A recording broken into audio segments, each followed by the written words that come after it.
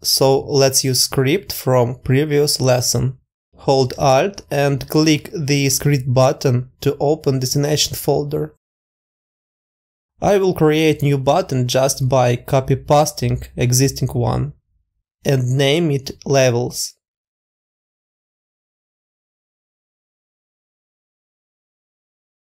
I'm gonna cut everything that we don't need here.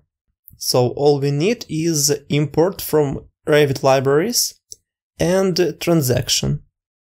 To create new levels, use level create method by document and its elevation. Revit uses imperial units, so I need to convert it to millimeters. Let's reload so we can see new button.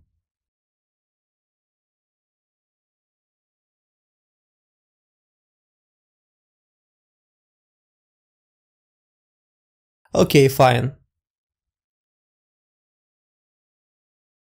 Let's create another level.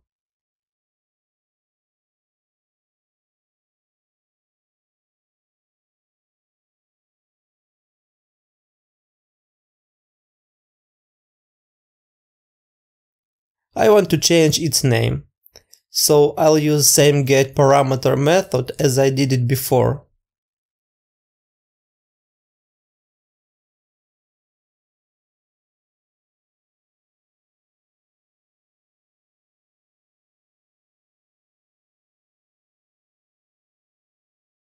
Let's check it.